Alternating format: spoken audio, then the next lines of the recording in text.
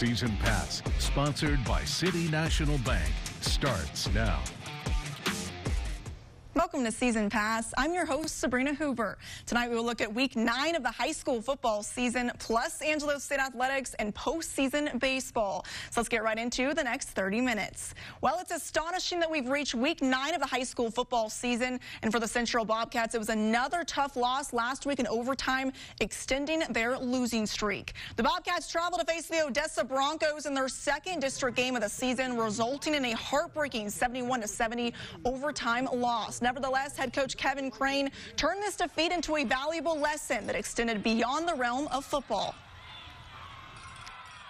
Overall, I thought our kids fought hard. I thought they played hard, and which they have all year, And, I really and truly said this after the game, but I hurt for them. That was a tough one. That was a tough one to swallow, and so my heart hurts for them. But that's kind of why football's such a great sport. It mirrors life, and so tough things are going to happen throughout the course of their lives, and they got to learn to bounce back. And Central hosting Midland Legacy over at San Angelo Stadium. First drive of the game for Central. Quarterback Christian English keeps it on the option play and scores the game's first touchdown. 7-0 Central on top.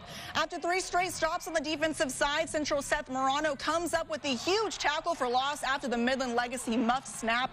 Bobcats take over with great field position. The Bobcats drive stalls, and they have to settle for a field goal. Kicker Brian Parra lines up from 15 yards out and nails it to extend the Central lead to 10.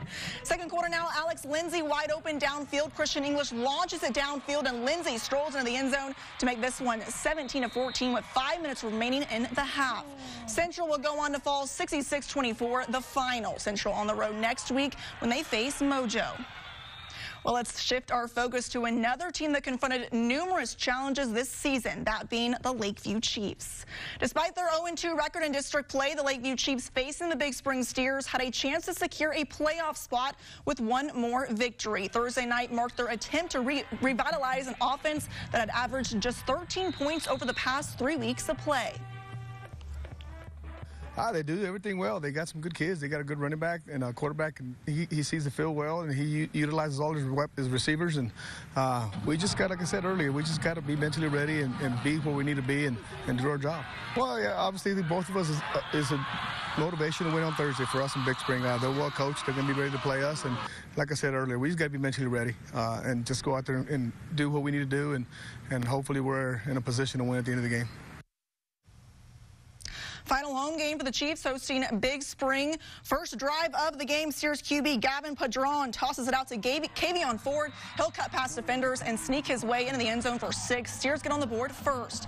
After Big Spring recovers the fumble, here comes Ford capitalizing on the opportunity. He bulldozes it in the end zone, his second touchdown of the night. And if it ain't broke, don't fix it. Ford cuts to the outside and extends their lead 21-0. This kid has been counting on his fingers all night. Big night for him. Chiefs in desperate need of a touchdown. 4th down, Jalen Chavez keeps it himself. He finds the end zone to give Lakeview their first score of the night. Chiefs fall in this one, and their hopes of a playoff spot all but gone now. 63-43, Big Spring wins it.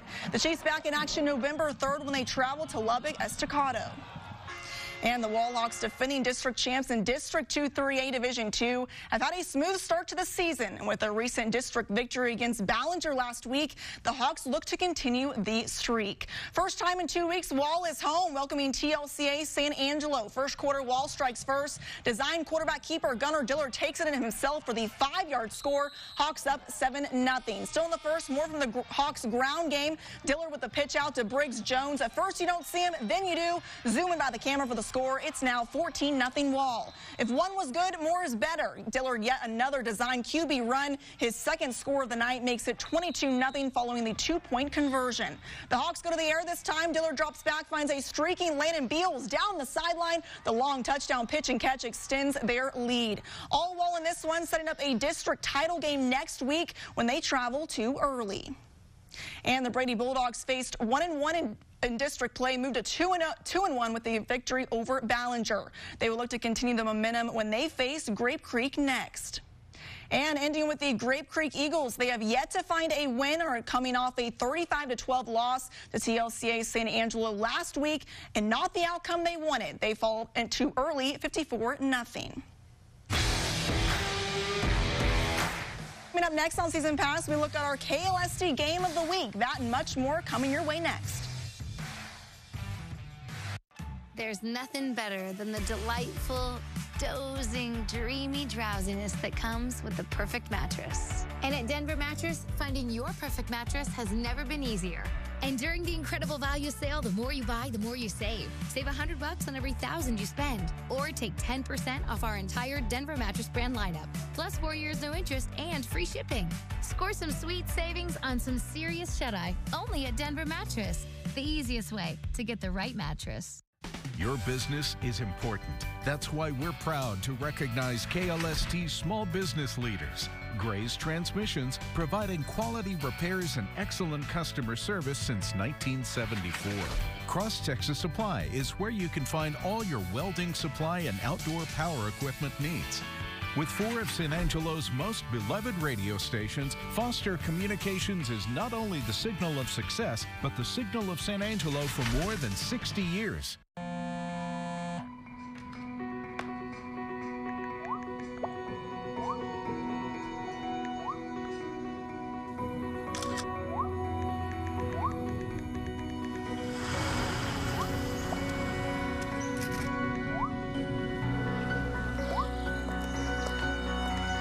What's up, champ? I feel like you get taller every time I see you.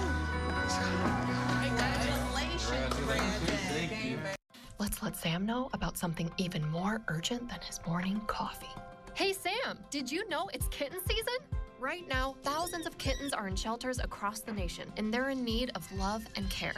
If you foster a kitten, even for a week, you'll be giving them the chance to grow up and find families of their very own. What's in it for you? You'll get to start your day with a smile, and your social posts will be way cuter too. Save some tiny lives today. Visit bestfriends.org/kittens.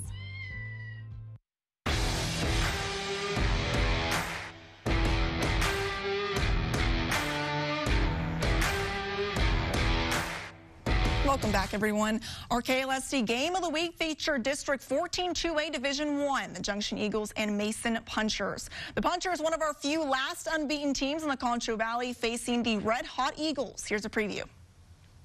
I think you'll see a much different football team this Friday than you did last Friday out of the Punchers.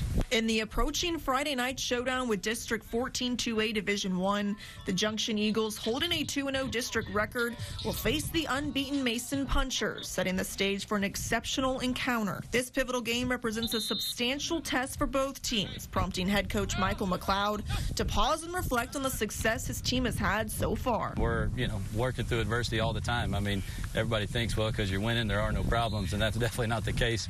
But nonetheless, in district play, a lot of competition this year. And so, we can't coast through district or nothing. I mean, we got to every week in and week out, we got to be consistent in our preparation. And as for head coach Scott Freeman, his Eagles kicked off the district season with a thrilling overtime win against Stockdale, followed by a victorious performance against Harper last week. While Friday night's challenge looms large, his primary message remains the same. The biggest thing for us is come be us. Don't worry about who we're facing on Friday. If it was any other team, I bet we wouldn't be so nervous and all that, but just because of what their name is, I get it. So just for us right now, though, we just need to show up and play Junction football. After securing a 1-point victory against Johnson City, the Punchers are now 1-0 in district play, and Mason is fully prepared for their upcoming challenge. They're playing great. They have talent to go along with it, and they're more confident than they've ever been, in the recent past, and rightfully so. I expect them to come in swinging. Both teams are aware of what it will require to secure a win. They're fast overall, and they're hard up the middle, but if we shut that down, I think we'll have the game. I think just playing how we know how to play and coming out strong and not flat like we did against Johnson City. Over at the Puncher Dome, Mason playing host to Junction. In the first quarter, Frankie Boley hands off to Sutton Solario, and watch him do the rest. Gets through a few defenders, and then he's untouched the rest of the way. Mason gets on the board first, 7-0. Still in the first, looks like Chasen Doyle trips, tries to get something out of nothing, but ball is bobbled out of Aiden Cardwell's hands. And who will come up with it? There goes Matthew King. He's in for 6 to continue their lead. Junction on the next play, looking to erase the fumble. Mason has other plans. Doyle throws right into the hands of Carlton Schmidt. A pick 6 for him, all momentum for the Punchers. In the second quarter now, look who it is. Solario cuts to the outside and leaves defenders behind him. He makes this a 33-0 game. Mason with a big-time win. They stay undefeated in district play. And in District 3-2A Division I, the Sonora Broncos, who like the Mason Punchers, remained undefeated with their victory against Anthony, 60-26, the final. The Broncos have 2 more games left in the regular season. Next week, they face Cristoval, while the following they face Forsan. And speaking of those 2 teams, the Cristoval Cougars began district play 0-2 and would look to turn the page. Well, not the outcome they wanted, but they would fall to Forsan to now drop to 0-3 in district. They are now still looking for their first district victory and will face the Broncos next. And the Ozona Lions, who are coming off a victory against Cristoval, took on the Reagan County Owls earlier this week. They now moved to 2-1 in district play with the victory and will face Forsan next. Turning our attention to District 5-2A Division II. Well, for these teams, it's week 4 of district play, and for Sterling City and El Dorado, this game was a big one.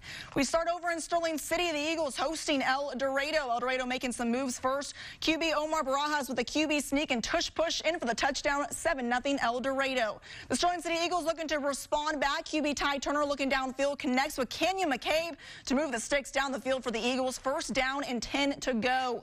El Dorado close to the end zone and scoring distance, maybe a QB sneak. Nope, a quick pitch out to Marcos Moran. He takes a hit and follows it into the end zone. El Dorado 14-0. Before the half, Sterling City pressing downfield. Turner finds his man McCabe again. He puts on the footwork to move the Eagles down the field. El Dorado comes away with the win here, 24-0 over Sterling City.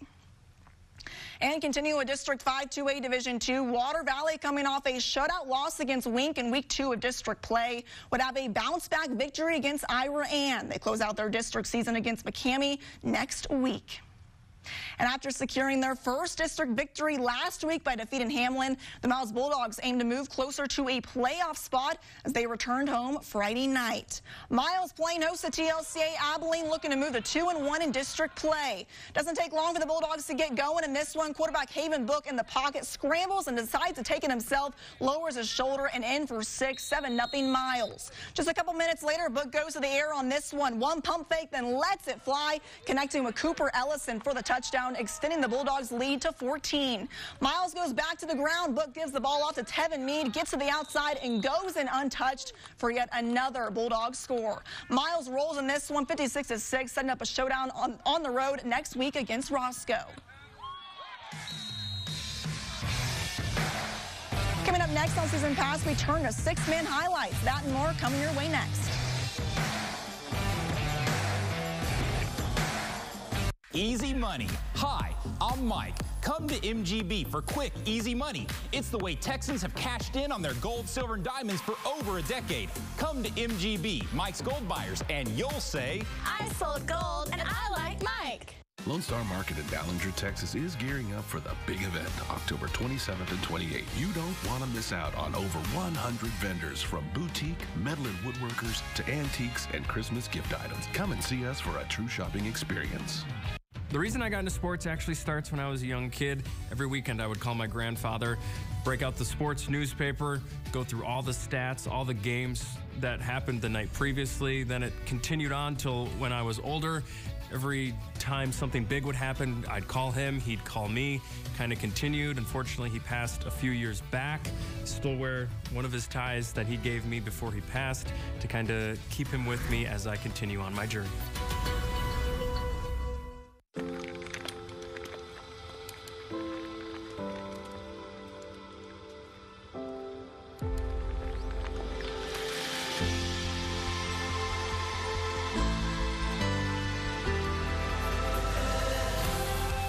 To leave my baby in the hospital NICU. If we come together, we can help every mom and baby be healthy and strong. Join March for Babies, a mother of a movement. Play is very important. Studies show that play is one of the best ways to stimulate brain development and learn how to solve problems. In fact, play is critical to our physical and emotional well-being. At any age. And this is the worldwide headquarters of play. You won't find it on any map. It's wherever your imagination takes you. And that is the genius of play. Learn more about play at thegeniusofplay.org.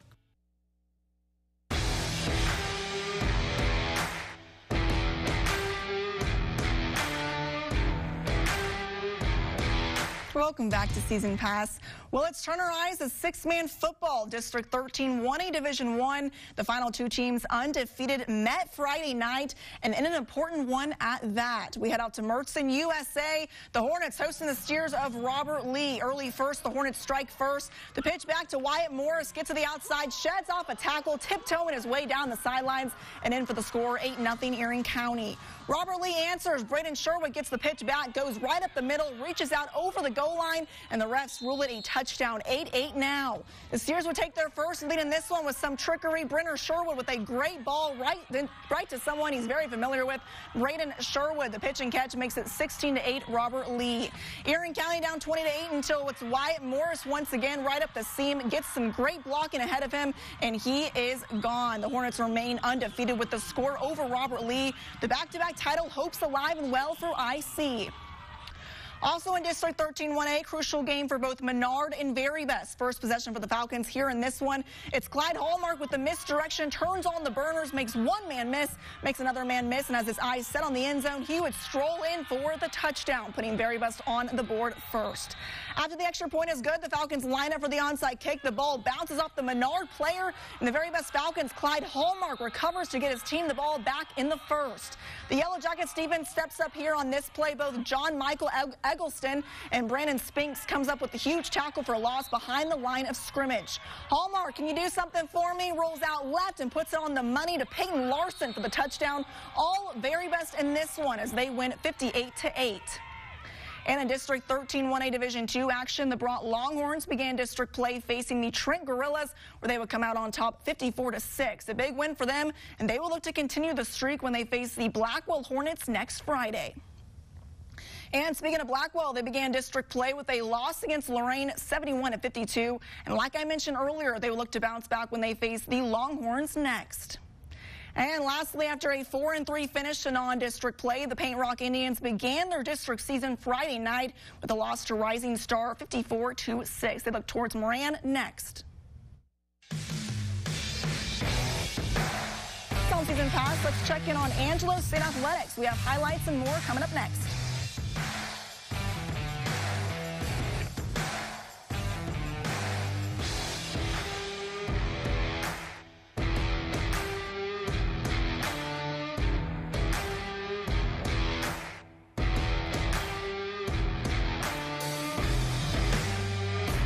I'm Michael Richter. I own Fat Cats Gaming and Richter Real Estate Holdings. I would just like to express how much of an honor it is to be recognized as one of St. Angelo's 20 under 40 this year. My team and I are excited to help you and your family have fun, play games, and make new friends. Presenting Veterans Voices, honoring those who serve. Robert Andry is one of the last surviving members of the 761st Battalion, the first black tank unit to serve in combat during World War II. After decades of racism and oppression back at home, in 2022, he finally received a Purple Heart for his valor. Sharing veteran stories all month long, sponsored by Trans-Texas Southwest Credit Union. It's time again for the Teacher of the Week, sponsored by Concho Educators Federal Credit Union. Go to ConchoValleyHomepage.com and tell us how your teacher goes above and beyond. They could win great prizes like a gift card to Pack Saddle Barbecue, a plaque from Angelo Awards, teacher appreciation bag from Concho Educators, a gift card from Holiday Cleaners, a flower bouquet from Southwest Florists, a delicious cake from City Cafe and Bakery, and a gift certificate from Old Central Firehouse. Teacher of the Week is sponsored by Concho Educators Federal Credit Union. Go to ConchoValleyHomepage.com for more info. Sometimes people with disabilities feel invisible. Would she like some coffee or tea? Hi, I'll have tea, please. Thank you. I think this is yours, but everyone should receive the same respect and consideration. Can I get the door for you? Oh my, yes, thank you. Happy to help. Brought to you by the United Spinal Association. To learn more, download our disability etiquette booklet at unitedspinal.org. Here we go. Another teen, another selfie. Wait. She recycled. Well, that's not a selfie. That's a selflessy. Oh, that's terrible, Stacy.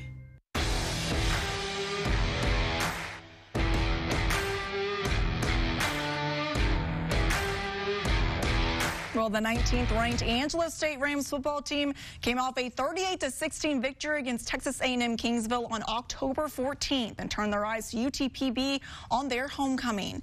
This football game was pivotal for the Rams as they aim to sustain their playoff aspirations. Saturday night posed a significant challenge as they faced the Falcons, who were experiencing their best season in program history. ASU had dominated the first 6 meetings since the 2016 season, and head coach Jeff Gersh emphasized the significance of this upcoming matchup.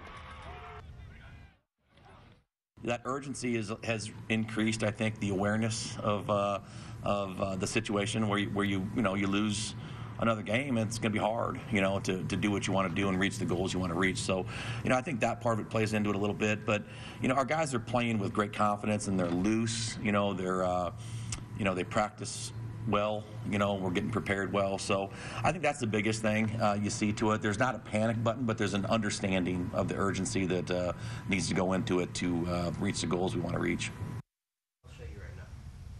Rams looking to keep their momentum going, hosting the Falcons at LeGrand Stadium. ASU up by 3. UTPB settling for a field goal. Nope, it's blocked. And here comes Andrew Pitts. He'll be off to the races. A 59-yard return, a scoop and score for him to make it 10-0 Angelo State.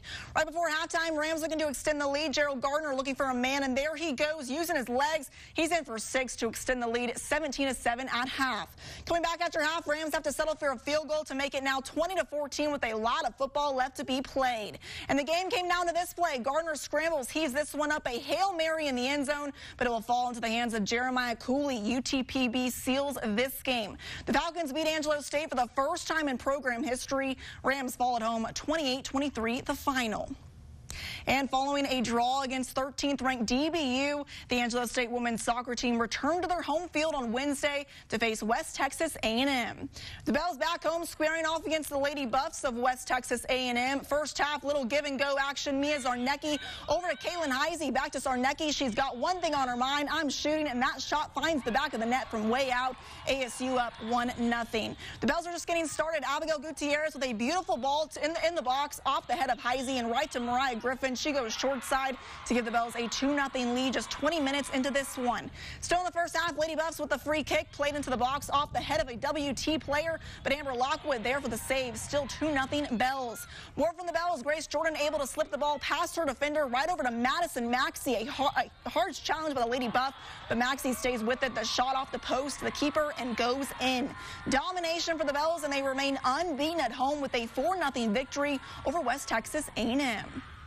And turning to the Rambo's volleyball team, they faced St. Edward's Friday night, making it the first win on Dig Pink Night since 2019. Lainey Dale out-assisted the entire Hilltopper squad and led all players with 13 digs for her 15th career double-double and 9th double-double of the season. And continuing with the Rambells, they were on a 4-game winning streak and geared up for their home matchup against St. Mary's Saturday with hopes of extending their momentum. Rambells looking for their 5th straight win here. St. Mary's trying for some points down low, all the way down. Lainey Dale pops it back up. Kaylee Enex outside to set it up. Evelyn Torres, there she goes, slamming it down for the Bells. Rattlers looking to send it down, stuffed by the Bells back over the net, but here comes Torres and Kate Boldrick for block number 2. Bells point. Off the Rattlers, save Torres with a bump over to Dale with the jumping back set. Hannah Kinnison slammed down with some style. ASU point. Set point for the Bells. Island Ferguson keeps it alive. Tiny set from Reina Sanchez, slamming it down. Bells point off the Rattlers' fingertips. Bells take this one in straight sets. Coming up next on Season Pass, we turn to postseason baseball and a cornhole championship. Stick around.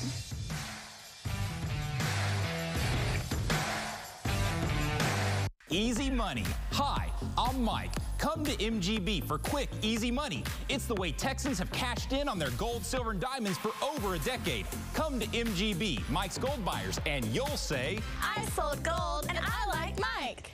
Presenting Veterans Voices, honoring those who serve. Since 2001, 125,000 veterans have committed suicide. That's why Ellen Bravo, a veteran herself, now works with Stop Soldier Suicide.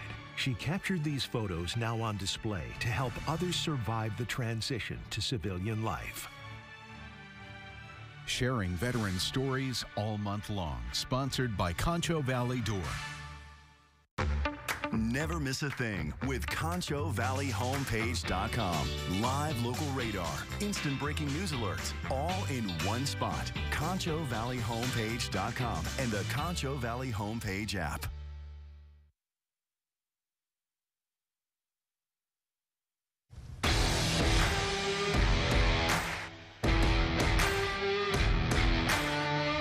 Welcome back, everyone.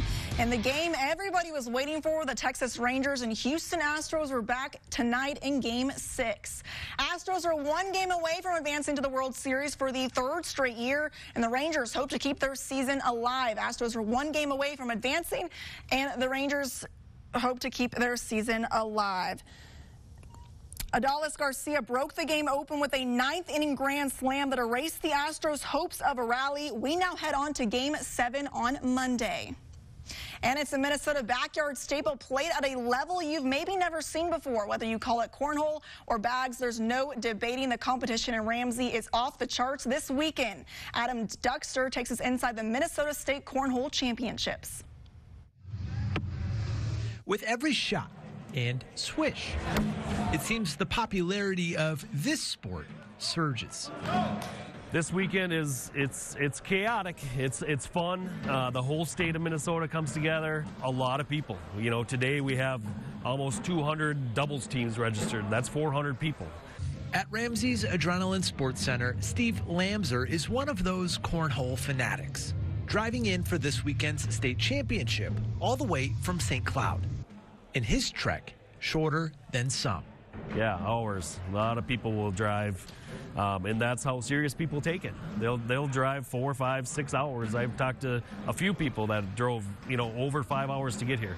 Saturday's competition put teams of doubles into multiple brackets, the eventual winners taking home a cash prize.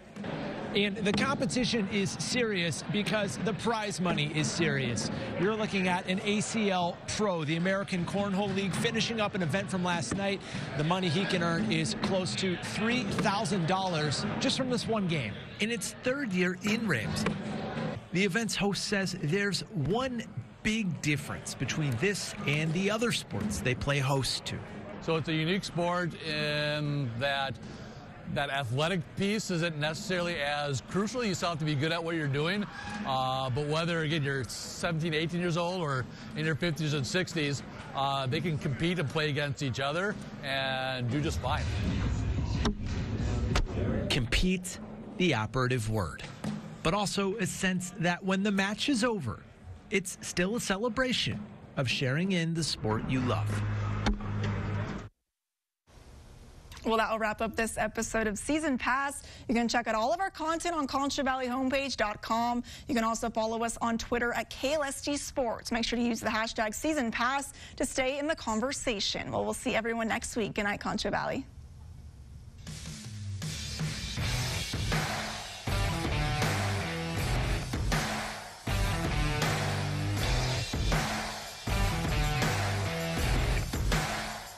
Thank you for watching Season Pass, sponsored by City National Bank.